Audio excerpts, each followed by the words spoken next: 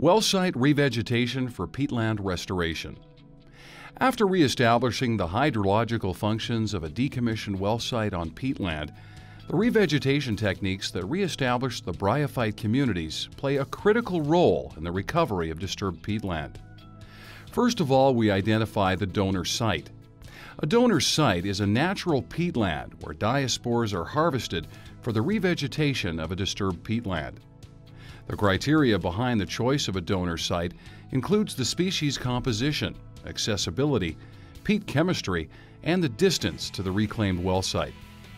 Once you've chosen the donor site, ground conditions will determine the best way to collect donor vegetation.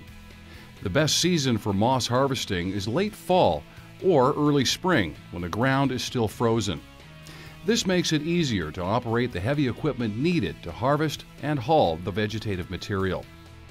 Under frozen conditions, a dozer or bobcat can be used to harvest, pile, and transport the propagules. It is most efficient and cost-effective to remove the clay pad at the same time as harvesting and transporting the moss.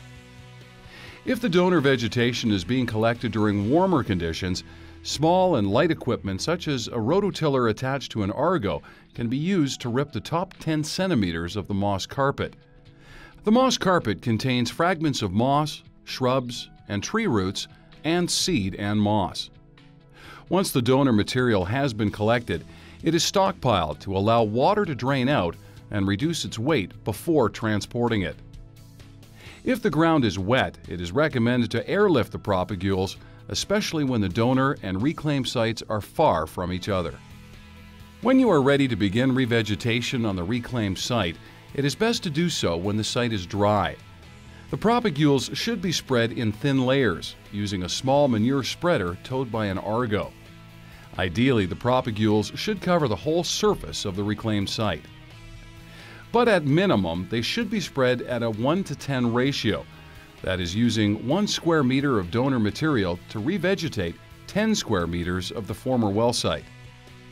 Once the donor material is in place, it needs to be quickly covered to protect it from dying. Cover it with mulch made from freshly harvested green grass leaves and stems or wheat straw. Finally, we recommend artificially introducing native peatland shrubs and trees to the restored site. This will help create the conditions needed for successful revegetation.